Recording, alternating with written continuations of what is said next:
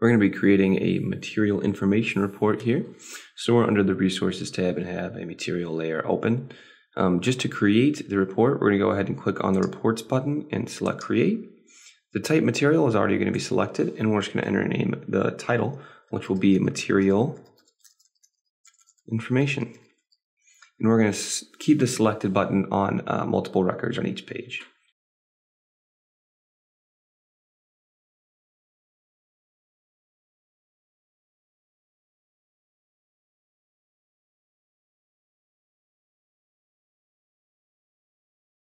Once the web designer is open, we're going to go over to the Insert tab. We're going to grab a text box in order to create our title. I'm going to go ahead and drag it out. Since it's the title and we're just entering text, we're going to need it to be a string. So we're going to put quotes. We're going to go ahead and put material information and the quotes, and that'll create the string. Then go ahead and select OK. We can then edit it just like it's text. So we can use the center button and also move it up to 20.5. And then we can go ahead and adjust the box to the size we would like. And then we can hit save. And then we can come back to the designer and see what it displays.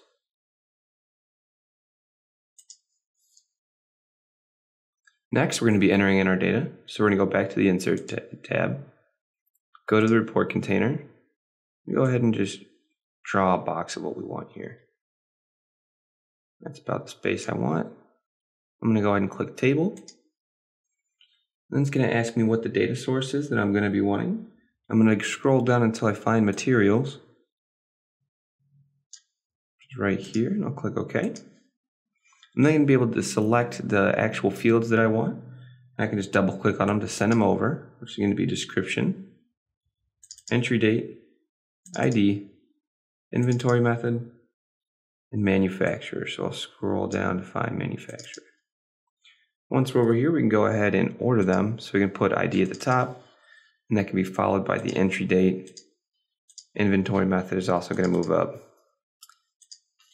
And then we'll make manufacturer one above description, and we'll be all set. So then we can click OK. As you can see, the report container now has our data.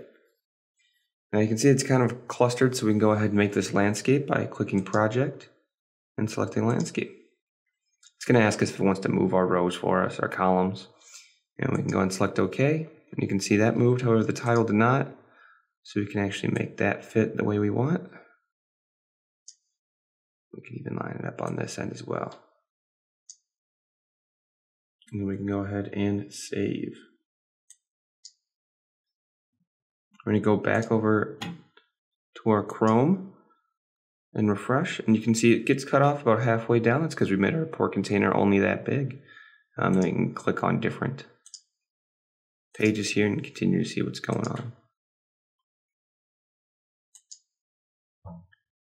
We're going to add a filter now to limit our data entries that we get. And we're going to be wanting it to only select the ones that we use the checkbox for.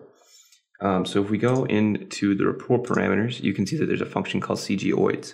The CGOids is a function for you guys. It's a parameter that is used to use the whole selected by. So if you're in a detail view, you can use the CGOids. Or if you're wanting in the list view to select the checkboxes and then run a report on what you have checked, that's also how you use the CGOids.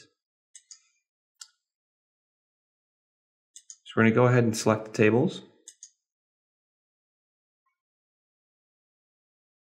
I'm going to go ahead and select the table here. And we're going to come down to filter. I'm going to select formula. Now what we're looking for it to be selected by is we're going to type in materials.oid. And we're going to make sure that equals at CGOids. And then we can go ahead and click OK and select save. Now when I come back over here and I hit select refresh, you're not going to get any data. Why? Because I never selected anything. So if I exit out and come back over here, I select just these three. I'll run the report, and you can see that the three actually did populate. Going back over to the web designer, we're going to actually enter in our logo now. How to enter a picture. I'm actually going to drag him down. I'm going to enter in our logo right here. So what you're going to do is you're going to go ahead and click Insert and grab Picture. I'm going to go ahead and give it a nice big room here. It's going to say File or Formula. I'm going to go ahead and click File since I have this document. I'm going to go to my desktop where it's located. And I can go ahead and pull it up. And it fits right in there. I can save it. Come back to Chrome and refresh. And you can see that our logo did get inserted in. We're going to jump back over to the web designer now. And we're going to enter a sort and then also a column. So now that we're selected on our table, we can go ahead and apply a sort by clicking on the three dots, and it'll bring up a dialog box here, and you can select what you want in what order. So plus sign is ascending, the minus is descending. So in this case, what we're actually going to go do is find, sorry about that. We're going to find the entry date by ascending order there. You can double click, you can use that little caret, the arrow to send it over, and that'll all work. You can select OK. Jumping back to Designer, we're now going to add a column. So in the right pane, you can see that there's variables and fields here. What we're going to do is find materials, actually. So we're going to scroll down here and find materials, and we can go ahead and expand that. Once it's expanded, we're actually going to look for quantity on hand. We just need to click them and drag them next to the description. We can actually go ahead and just let them drop. We can say yes, and you can see it moves over. Now obviously what we can do is we can click and drag our columns here and make them the appropriate width so everything gets seen.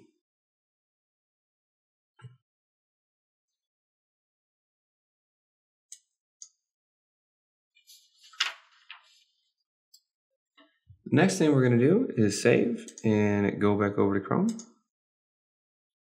and refresh. And you can see that our quantity on hand now actually is displaying, and it also has our total here at the end. Jumping back over to the web designer, we're going to do some formatting. So first thing I'm going to do, guys, is show you over here in the project. You can see we have a text and a table and a picture. We can actually name these guys and move them around. So if you wanted to name the picture our logo, we can actually move that up to say, hey, that's at the top. Our text can be our header. You can move him as well. You can even name the table, say material. You can remove the whole report container up as well. You put him in the right spot.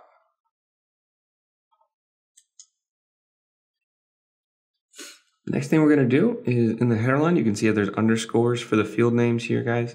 You can go ahead and double click to bring it up. And you can see there's the entry date inventory method. If you don't want those, you can simply click on the header. You can click right there and delete in space.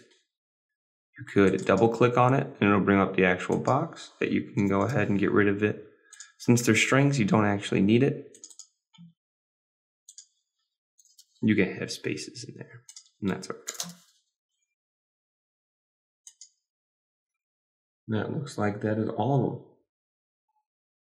The next thing that we're going to do is actually open up the quantity on hand materials guide, and what we're going to do is be able to show its unit as well, so that each quart number, anything like that. We're going to go ahead and open him up. In order to do that, actually the quantity on hand unit is a string, so we have to make it both a string. So we can add the toString function.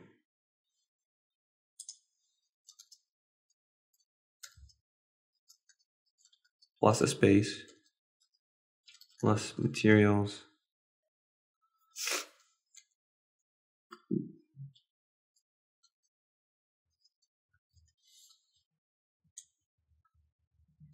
plus displays, plus materials, quantity on hand unit. Then we can go ahead and select OK, select OK, save. When we come back over here, guys, we'll refresh and you can see it says each quart, each, and each. The bottom one obviously does not actually have a unit because the footer, one, we didn't adjust for it, and two, you have eaches and quarts and boxes all merged together, so you don't really have a universal label there for the ending. We're going to jump back over to the Web Designer. We're going to do one more thing. We're going to go ahead and open up the table again by clicking on it, and we're going to go to the footer line. We're going to go ahead and delete out these unnecessary spaces.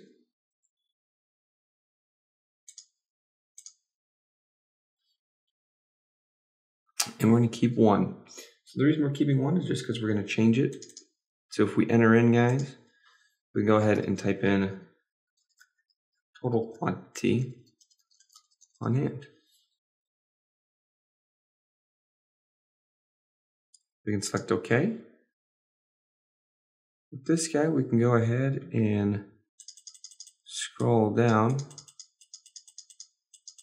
You can see alignment is to the left. We're actually going to make him to the right.